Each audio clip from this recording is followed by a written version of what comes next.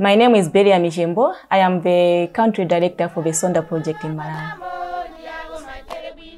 The mission of the Sonder project is to empower impoverished community through high-impact sustainable development. One of our initiatives is the student sponsorship program. We visit every recommended student for the program at their home, sometimes climbing mountains to get there so we can understand firsthand the challenges they face.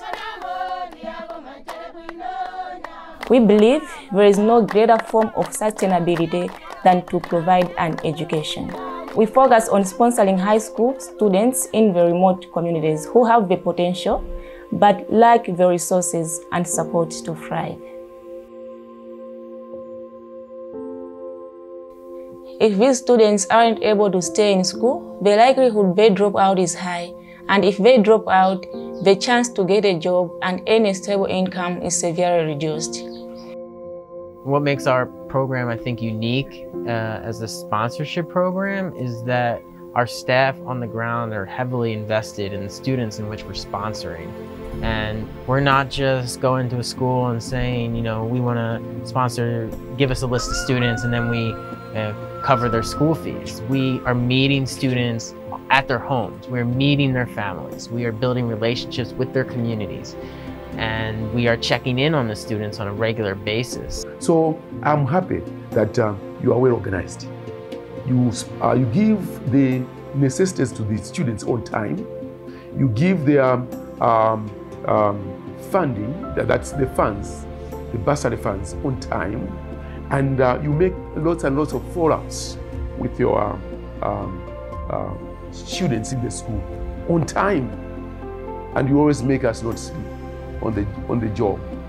Yeah, with your growth. I like it very much. I like it. Please keep it up. When they go back to their villages, there is nothing that they'll be doing. The only motivation that they have or they see in the community is their fellow friends who are married and have babies, with nothing to do to support the babies.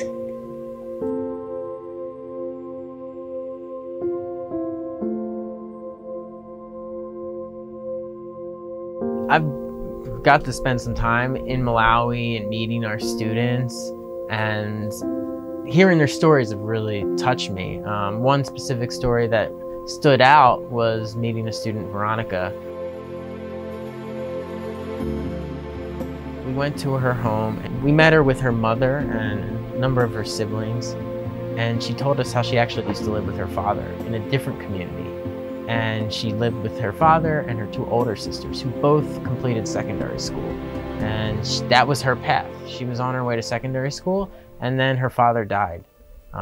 He was sick and he passed away just recently in 2020. And she ended up having to go live with her mom, and she wasn't able to go to school anymore. And she was out of school for 2 years until the Sonder project ended up in her community, and she applied to be sponsored and we accepted her, and now she's back at school and she is living in a hostel and she's in a learning environment and she's succeeding, and she's like back on her path and back to where she saw herself. And she's like a 16-year-old kid who, you know, deserves that opportunity, and just seeing that was really powerful. The selection process is hard. Sometimes we can just look at the household, you can just look at the student, you can just look at the parents, and from the questions that we ask, we get a great understanding of who they are and if the need is there. I mean, just imagine for yourself, like, the difference between not knowing if you're going to be able to go to school tomorrow and your teacher is going to chase you away because you don't have a school uniform or you haven't actually paid your registration fees yet. And so you're just kind of biding your time and hoping nobody says anything, versus knowing that your school fees are paid, you have the books that you need, you're staying in a hostel, so food is provided, and I mean, it's like night and day. You know, you have confidence then.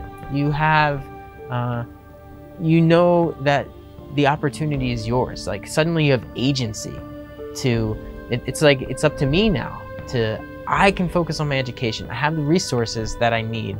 And so that's power. And so, you know, we're giving the students power, agency, to realize their potential. When you look at a student that is fully sponsored, just like what maybe I'm talking about the Sonder project, that sponsorship brings stability right away here. The student is assured of completing his education.